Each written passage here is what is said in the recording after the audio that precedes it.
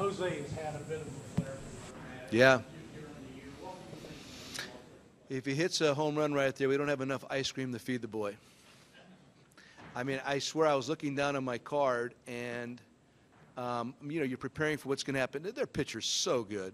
And then I hear the thing you hear on the radio back in the day when you listen to the Cardinals on KMOX laying on the floor in Hazleton, Pennsylvania. You hear that knock, and that all of a sudden I look up, and the ball's going towards the tank, which nobody hits home runs there. Nobody does.